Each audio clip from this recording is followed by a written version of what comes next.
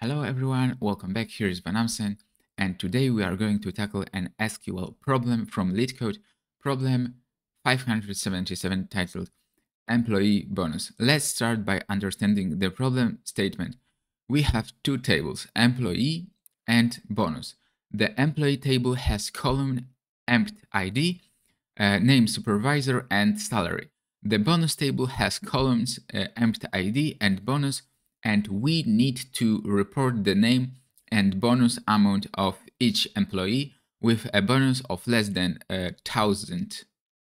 Yeah, just 1,000. If an employee did not receive a bonus, their bonus amount should be reported as null. Okay, so let's get into writing our SQL query.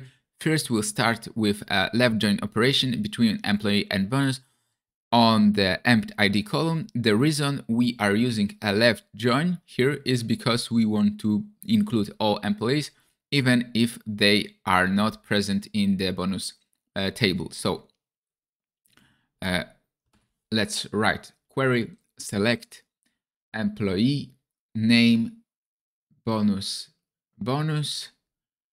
from employee left join bonus on employee emp ID bonus emp ID, where bonus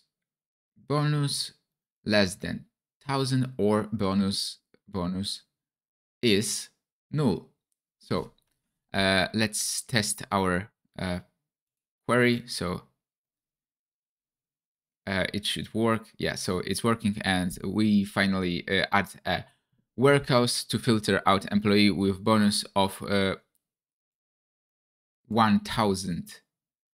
Yeah, so 1,000, and also employee who did not receive a bonus at all, so null. So our final query looks like this, and there you have it. We have written our SQL query for this problem, and let's run it for unseen test cases and see if we get the expected result. So hopefully it works.